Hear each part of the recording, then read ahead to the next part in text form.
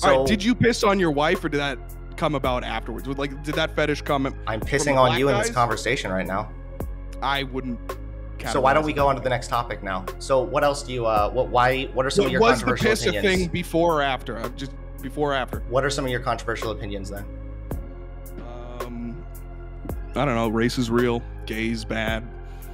Okay. So pretty much the whole. I mean, I'm pretty big into the gay thing. I'm pretty gay. Yeah, I can tell. I'm super gay. So so why is gay bad? I've already told you that doesn't matter. That's not what race is. Race is not a socially constructed form of identity. It's a socially constructed category. You're a race realist. Let's go. You're telling me that race is not a social construct? It's not a socially constructed identity. It is a socially constructed category. What do you mean by that? That's what I said. So it's based on genetics, is what you're saying. I said it's a socially constructed category.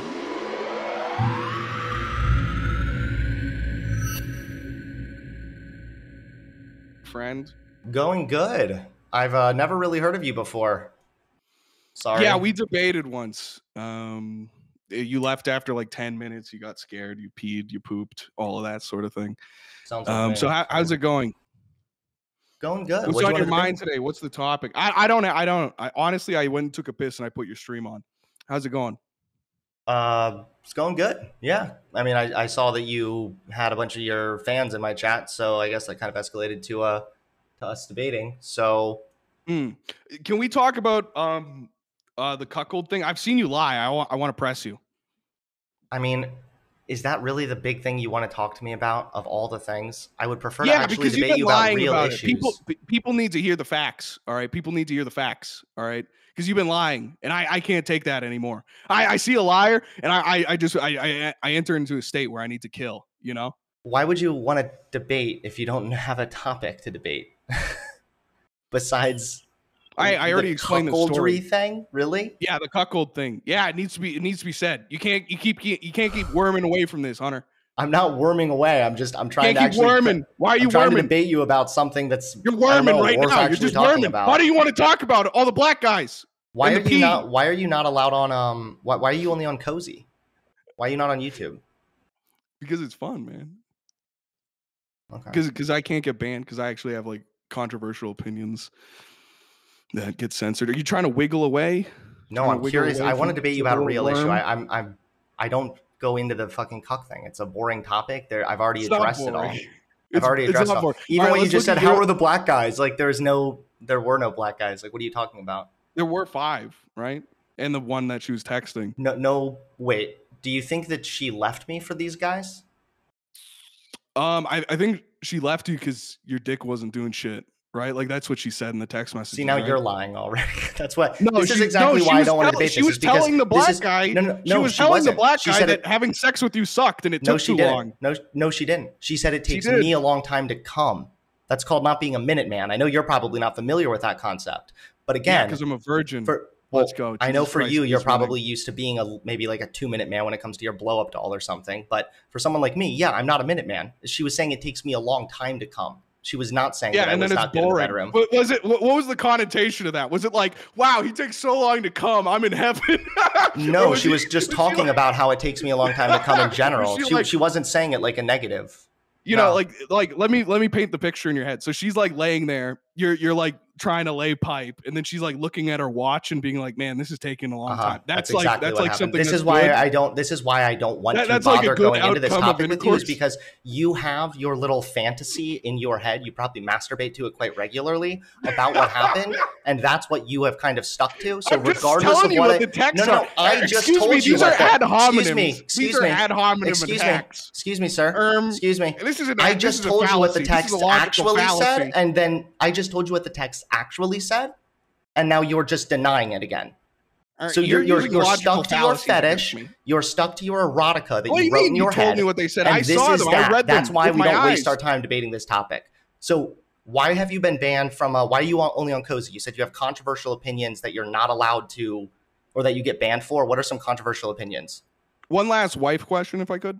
And then we'll move on. No more wife questions. Come on, hey, no. You're on my stream, on my channel. You're on my stream. I got more viewers than you, nigga. Do you just want me to? Oh, sorry. Do you just sorry, I'm on Cozy. I'm black. You guys can't see me. I'm black, actually. We've already seen your channel, and you are definitely not black, okay? I'm Irish, so technically I am black if you think about it. So YouTube audience, YouTube moderators, I'm black. All right, I'm allowed to say that. I'm actually not trying to get your channel. No, I know. But for real, what are some of your controversial things? Let's get off my sex life that you're oddly obsessed about. I have one last question, though. I'm not going to be able to sleep tonight if I don't ask you. You're not going to be able to sleep tonight because you're going to be thinking about it constantly, probably while stroking your dick again alone. So just go back to your actual controversial opinions now, please. So, all right, did you piss on your wife, or did that come about afterwards? Like, did that fetish come? I'm pissing on you in this conversation right now. I wouldn't. So why don't we go on to the next topic now? So what else do you? What are some of your controversial opinions? Was the piss a thing before or after? I'm just before or after. What are some of your controversial opinions then? I don't know. Race is real. Fucking gay's bad. Okay. So pretty much the whole fucking. I mean, I'm pretty big into the gay thing. I'm pretty gay. Yeah, I can tell. I'm super gay. So so what? Why is gay bad? Morally, I'm a religious guy, but obviously you're not, so it's not too interesting. I think in general it leads towards bad outcomes for offspring. I think in general also the gay lifestyle is proven to be really like it's very much different from what monogamous or like they're not monogamous. They have many partners. It's very like untraditional. Not that traditionality is like the only judgment of what is and is not good or valid, but it is so much in such a way that it leads towards bad outcomes, even for the people in general. I think how is it bad for people offspring? Generally? That's what I want to know, because I mean, obviously, I tend to bring up the data pretty frequently, but there's been long-term data collection. It's not just like one study that I found from like gayisgood.com. Like you can look at long-term data collection that shows that kids adopted by gay parents do just as well as kids raised by straight parents. And in some like scholastic metrics, scholastically, socially, the likelihood of them doing drugs, psychological development, emotional well-being. And in some areas, they tend to do a little bit better, like academia, primarily because if you're being adopted, then odds are you're also going to have some money to better get an education. I think with any field of study, we need to acknowledge the limitations of that field of study. I think there's a huge limitation on like studying of homosexuality because of the lobbies that are behind it, right? We have massive lobbies that are then funding studies. Which are these say lobbies that, like, international, or are they just in the U.S.? International, yeah. So this is like the globo homo thing that you're getting at then? Yeah, and it's not like a conspiracy. Like there's like you can look up the lobbies, like you know what I mean. Well, no. Like, even if we can look up the lobbies, even if you can look up the lobbies, that doesn't mean that these lobbies are involved in every single study ever produced that says that kids raised by gay parents did well. This is why I brought up. First of all, you're correct that we need to acknowledge the limitations, but this is why I brought up that there have been decades of this data collection. Yeah, but decades ago, it was telling a very different story, right? The collection of data or the direction of data seemed to indicate that it was bad outcomes, that degenerate lifestyle was bad for you. And why is that? That's because the culture of the time shifted rather than the science shifted. Well, if there could be social reasons why you would see a higher rate of promiscuity amongst gay people and then see that go down, but I don't know where those studies showed that prior. I would be very curious. I'm only aware of just one study that showed that kids raised by gay parents do poorly, and that was done in like 2012, but that study itself was actually deeply flawed, and even the publication acknowledged that the study did not actually prove what it said it did. So, I mean, I'm pretty familiar with the research. I'm curious what you're talking about, where it at one time said something completely different. But even if it did, I mean, there could be social reasons why that as well, right? Social reasons as in what? As in, like, you could talk about why. So there are certain reasons why people might be more likely to engage in promiscuous behavior, for example. So if you're like kicked out of your home, if you're homeless, well, then odds are you're going to be more likely to engage in promiscuous sex or more likely to do drugs or something like that. And so if we see higher rates of homophobia and higher rates of gay people being kicked out, you might see a higher rate of drug use amongst gay people as well. But that's not like because they're gay.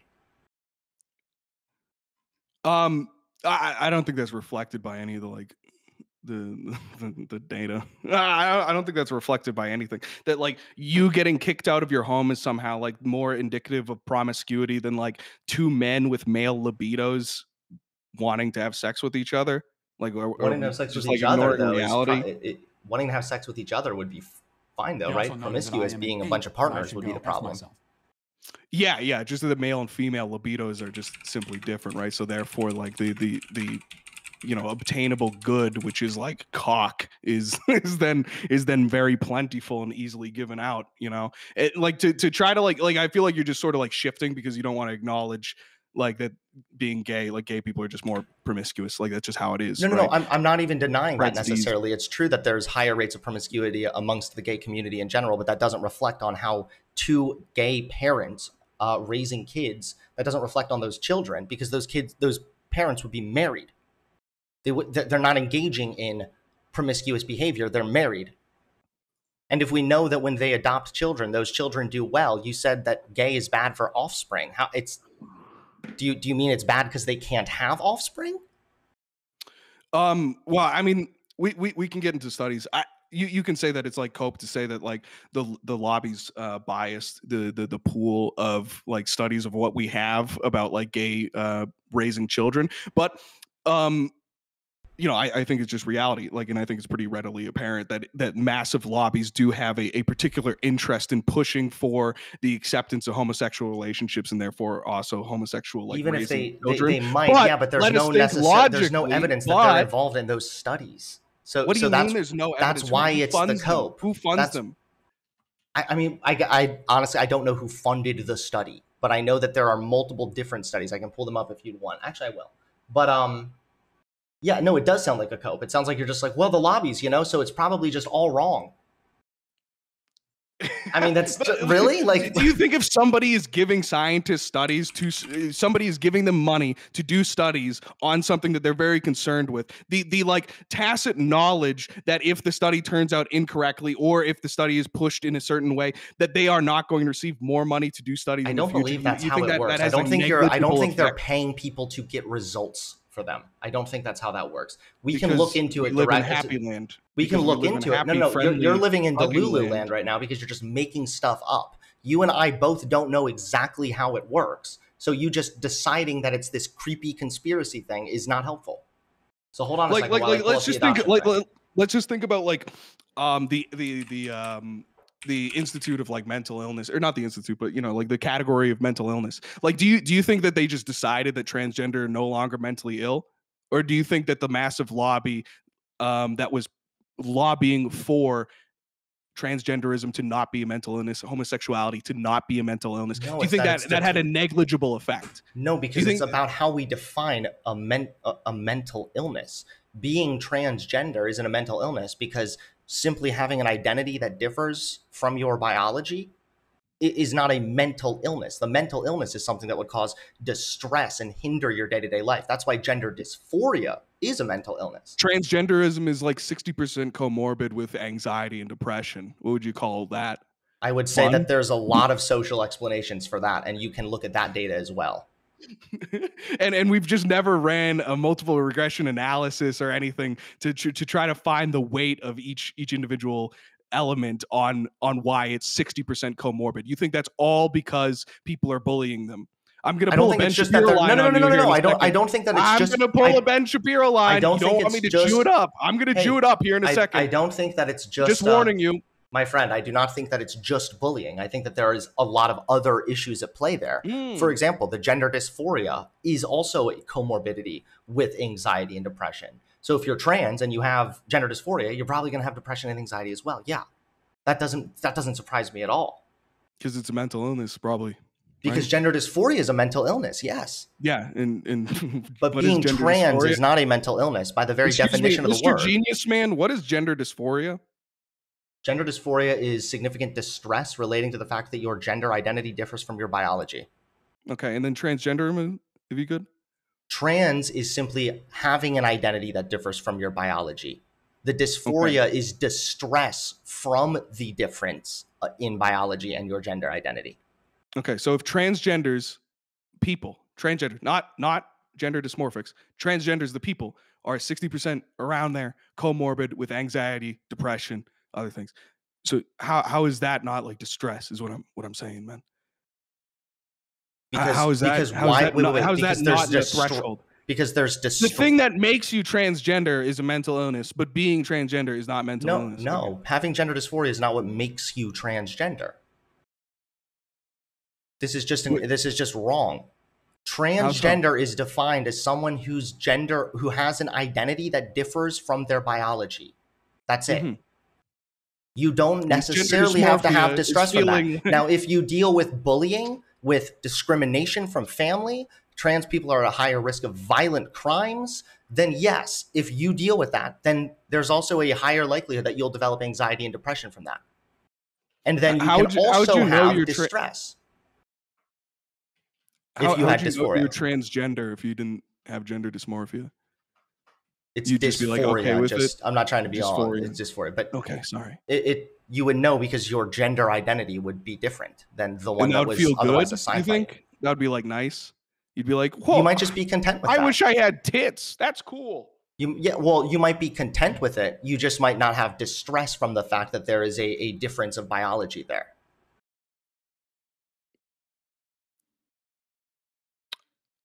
I don't think anything what you're saying makes sense, and well, that's because you're kind of retarded. No, I'm a genius certified. I don't really get what your little like argument technique is here. If people like the comorbidity has already essentially been laid out, so you can say like, oh well, technically they don't have distress, they're just transgender. Well, like transgender people, they're still anxious, they still have depression. Wait, do you understand that we only really acknowledge or that we only really see? Wait, do you understand that? Okay, wait. Do you think that? Okay, wait. Here's a question. Let's say there's somebody who's transgender, they don't have any stress, okay, and then tomorrow they have a big job interview, so now they're really stressed out. Does that mean being trans is a mental illness because they're stressed out and they're trans? No. Okay. But so then they can have stress and be distressed about things unrelated to the fact that they are trans or that their identity differs from their biology. Well, all right. What if you have schizophrenia and you know that the fucking CIA turbo Jews are spying on you every second, but like you like it. You're kind of like a voyeur. You know, you're like jerking off in your room and you're like, dude, these fucking CIA Jews, they love watching me jerk off. Like you love schizophrenia. You're super happy. Is that a mental illness because you're happy? Because you're smiling a lot? Or perhaps is your brain just broken? In that case, you would be having a mental illness. Yeah, it doesn't matter whether or not you're happy. Oh, in but the other case, we're talking about someone who's. In the other case, we're talking about somebody who has. So why is the inherent? Wait. You need to let me finish this. Why is the inherent inability to recognize reality a mental illness for schizophrenics, even in a circumstance where it doesn't cause harm? You're not understanding. One is seeing that there is CIA agents in your room when they're not there. The other is simply having an internal perception of yourself. That's it's not just an identity. And no, it's not it is there, right? It absolutely is there. But you don't identify as having wait. Yes, because there's the gender identity and then there is biology. They are two separate concepts. Yeah. Somebody with why do they staple fucking cocks to themselves? Do you think that Do you think that if somebody identifies as a woman, why do they need to have $900,000 surgery to make their body align with their mental state? Hold on a minute, okay? Stop. Because in that case, we'd be talking about somebody with gender dysphoria who's then undergoing treatment. Like a actual dysphoria because of their biology. So you agree with me? They're fucking mentally ill. You agree with me, but you're just trying to use words so you can be nice to transgenders. No, you're just so stupid. You're somehow not grasping this, and it's actually adorable to me right now. I am trying to explain to you that somebody can simply be trans, and what that means is that their gender identity differs from the gender identity that otherwise would be expected of them according to their biology. So let me explain. When a baby is born with a penis and we put them in a blue bedroom, we have decided to socialize what it means to be a boy with the color blue. Yes. We have a social construct. That is an identity. So somebody who is a transgender woman, biologically male, who identifies as a woman, doesn't identify or doesn't believe that they now have a vagina. They know they have a penis. If anything, that if they had gender dysphoria, that would be because they recognize that there is a misalignment there. Exquisite. I feel like you're just not even listening to me at this point. You're not taking anything I'm saying seriously. No, I got it. Blue equals boy. I understand that. No, that's not what I said at all. I was trying to give you an actual, really, I was trying to give you like a succinct breakdown, but I think you're just too retarded. I got that. Blue is boy. It's okay. I would listen. No, tell the blow doll I said, hey, it's my turn to talk. Bye. He's not even listening to me at this point. That guy's way too retarded to keep dealing with. Nope. Hanging up on somebody is literally running away. No, it's not. Running away is pretending that you're in a debate, but then just not listening or taking anything they say seriously. Razzing you. Yo. Hey, how's it going? Are you gonna actually start taking what I'm saying seriously? Because I'll just leave again. Because I'm not gonna waste my time if you're just gonna sit here and then just go on blabbering without listening to what I'm saying. No, I'm sorry. That was fucked up of me. Okay. You're right. It was. It hurt my feelings. Yeah. All right. So, you said, sorry. So you said blue equals boy. No. All right. I understand. The concept that I'm trying to get past here is that gender dysmorphia or gender dysphoria is the distress that comes from not having your biology match up with your inner sense of self and your inner sense of gender, right? Sure. What it can also be further exacerbated by being treated as like socially as the gender that you don't identify as well. But yeah, sorry, go ahead. Yeah. So what I'm saying is that the mental illness comes in from the disconnect from reality and perceived gender, right? That is the lack of sense of self or the destruction of sense of self, which is a mental illness, which we sort of like categorize pretty boldly as a mental illness when it comes to things like people who think that they shouldn't have a leg or people who But you're not understanding that somebody who thinks they shouldn't have a leg, if we were to then like cut their leg off, that would just do nothing but they feel better. I'm sorry. It wouldn't cause them to feel better. That's not all. That's just not true. So what we're talking about though, there are two different his leg off in a deep freezer and they cut it off and he was like, "This is." There are two different sides to this though that I feel like is the confusion here. Is there are people that I guess I would consider like transsexuals, people that actually undergo the sex reassignment surgery. Those are people who have the problem with biology as well. Okay. But then what it means to simply be trans, the reason it's not a mental illness is because what it means is that you simply have an internal perception of yourself that aligns more so with a different side of the socially constructed gender spectrum. So that's why I say that a woman, for example, is someone whose internal perception aligns with what we culturally view as being feminine. That would make somebody a woman. It's not having a vagina or wearing a dress. It's your internal perception.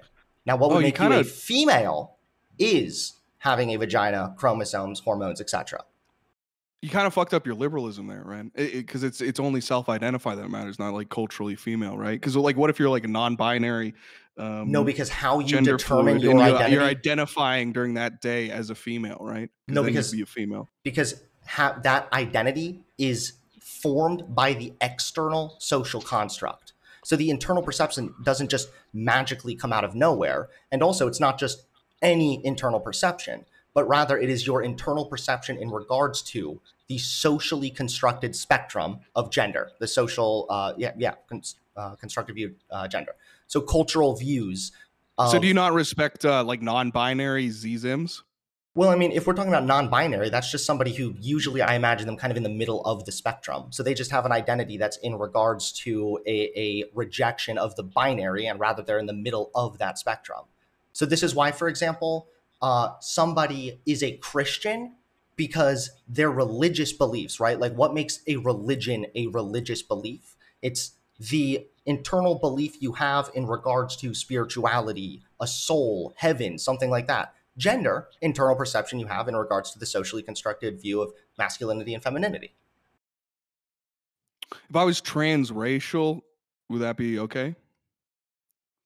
No, because not everything is trans or can just be identified as. Again, that's what.